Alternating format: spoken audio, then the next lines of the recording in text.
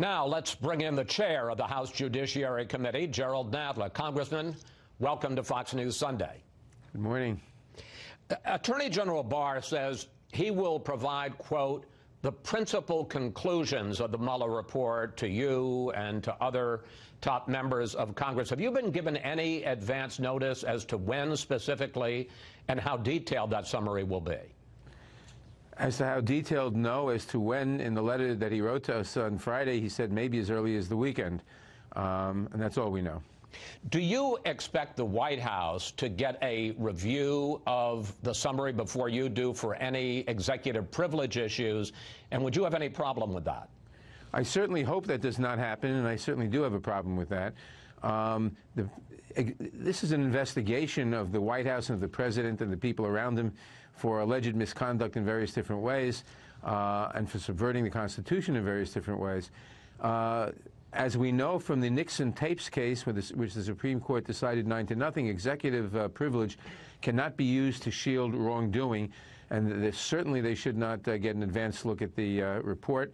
The report should go public in its entirety and see where the chips fall. Let's do a little tea leaf reading on the little bit we know now. The Justice Department says that the special counsel is not recommending any new indictments. That means that no one will have been or has been or will have been charged with collusion with the Russians, and President Trump clearly couldn't do that himself. So in effect, isn't it a logical assumption that the special counsel did not find any criminal collusion with the Kremlin?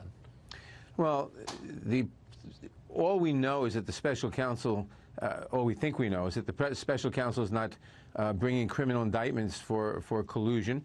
There are other investigations going on in which he's farmed out to the Southern District of New York, the Eastern District of Virginia, and they may or may not. We do know, remember, in plain sight of a lot of collusion. We know, for example, that the president's son and his campaign manager were present in a meeting with the Russians to receive information which they were told in the invitation was part of the Russian government's attempt to help them in the election. We know that the campaign manager gave targeting data, political targeting data, to an agent of the Russian government. So we know a lot of things, and maybe it's not indictable, but we know there was collusion. The question is to what degree and for what purpose. The other thing is, remember, the Justice Department... Excuse me, sir, that's the point I was going to make. Jared Kushner was not charged for that. Paul Manafort wasn't charged. John Jr. wasn't charged. So it would seem that there was no criminal collusion among them, so it would seem to clear the president, wouldn't it, on that issue? No, it would not. The Washington Post has a story today which says that in counterintelligence investigations, because of the way they are done and because of the way counterintelligence works, very often they do not lead to criminal prosecutions. But these are additional reasons we have to see the report. The entire country, the public needs to see the entire report so we can see what the special prosecutor says about these questions. Right now, it's very speculative. Okay. You've made it very clear that you want to see not only the report, but all of the underlying material, all of the investigative material. Here's what Deputy Attorney General Rod Rosenstein said last month. If we aren't prepared to prove our case beyond a reasonable doubt in court, then we have no business making allegations against American citizens. Mr. Chairman, given how upset Democrats were in 2016 when then FBI Director James Comey said he was not going to recommend charging Hillary Clinton, but then laid out the case against her, why should Attorney General Barr make the same mistake if he's not going to bring a case against Donald Trump and lay out all the information against him? There's a fundamental difference. The Justice Department normally that's a very good rule. If you don't have enough evidence to charge someone with a crime, you shouldn't sully their name. However, the Justice Department believes that as a matter of law, the president, no matter what the evidence, can never be indicted for anything simply because he is the president. If that is the case, then they can't hold him accountable, and the only institution that can hold a president accountable is Congress, and Congress therefore needs the evidence and the information. Once you say that a president cannot be indictable no matter what the evidence as a matter of law, to then follow the the principle that you can't then comment on the evidence or publicize it is to convert that into a cover-up. Well, I want to pick up on that. You say if the Attorney General does not turn over everything to the special counsel, that's a cover-up, which is a pretty charged phrase. I mean, couldn't it just be that he reads the regulations differently than you do, that it's not a cover-up of a crime? And secondly, I understand there are going to be two differences of opinions here. What are you prepared to do to get all the information you want? Well, again, if the president cannot be indicted because, as a matter of law, then the only way a president can be held accountable is for Congress to consider it and act if warranted. And Congress can only do that if it has the information. And for the department to take the position that we're not going to give information because he's not indicted, like a normal person who's not indicted because of lack of evidence, is equivalent to a cover-up and subverts the only ability to hold the president accountable. And the president, no more than anybody else, cannot be above the law. As to whether we'll use subpoenas, we will if necessary. We, as you know, put out a lot of document requests to people. We're getting a good response on that, not from the White House, but from a lot of other people. And we'll use subpoenas if and when we think we have to. You have made it clear that your committee is going to keep investigating the president regardless of what is in the Mueller report. You just recently sent out document requests to 81 people and entities for information.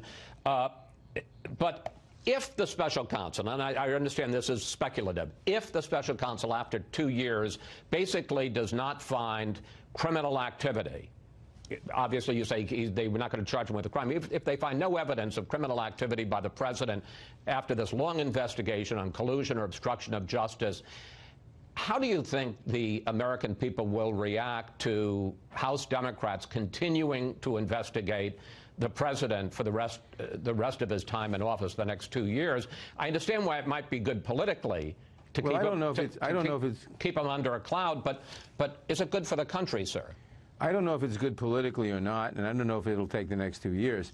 But what I do know is that the job of Congress is much broader than the job of a special counsel. The special counsel was looking and can only look for crimes. We have to protect the rule of law. We have to look for abuses of power. We have to look for obstructions of justice. We have to look for corruption in the exercise of power, which may not be crimes. They may be, but they may not be crimes. We have a much broader mandate, and we have to exercise that mandate to protect the integrity of government and to protect the integrity of liberty and the country. As you well know, there are some Republicans who believe the real scandal here is the bias, misdeeds, overreach by the FBI, by the Justice Department, by the special counsel. Do you have any intention of investigating them, sir? Well, when the Republicans controlled the Judiciary Committee and the Oversight Committee in the last 2 years, there was an extensive investigation of that, and nothing relevant was found. Yes, it turns out that some FBI agents had political opinions. They didn't like the president.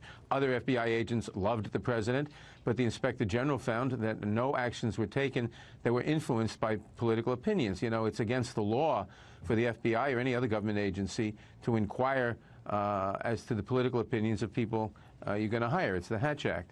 So, no, I don't see the necessity for any further investigation of that. It is part of a sustained attack by the administration and its allies on the integrity of law enforcement agencies, the FBI, the special prosecutor, for the last 2 years to try to undermine the integrity and the credibility of our law enforcement institutions. And that's something that's very damaging to the country, and one of the things that we have to rectify. And let me add again, regardless of whether the special prosecutor finds crimes, we know certain things. The public knows certain things. We know that the president asked the FBI director to go easy and to stop investigating some of his close associates, like Michael Flynn. We know that the president fired the FBI director because he wouldn't give him the personal loyalty he demanded, and because, as he put it to NBC News, of the Russian thing. We know that a lot of the president's closest associates, his campaign managers, deputy campaign managers, national security advisor, have been indicted and convicted of various crimes.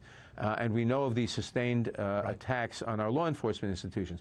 These are very dangerous to the rule of law, and we have to try to rectify it. So, and I've got about 30 seconds left. What you seem to be saying is whatever is in the Mueller report, not saying you're going to do it, but that impeachment is still on the table. It's way too early to talk about impeachment or not. We have to look at as I said, our mandate is not to impeach the president or anything like that. Our mandate is to defend the rule of law and to vindicate our constitutional liberties and to buck up the institutions that have been weakened by the attacks of this administration, the institutions that we depend on for our democratic form of government. So we have to look into abuses of power. We have to look into obstructions of justice, and that we will do. And we'll see where it goes from. We'll see where the facts take us. Chairman Nadler, thank you. Thanks for your time. We'll stay on top of what your committee does now. Thank you.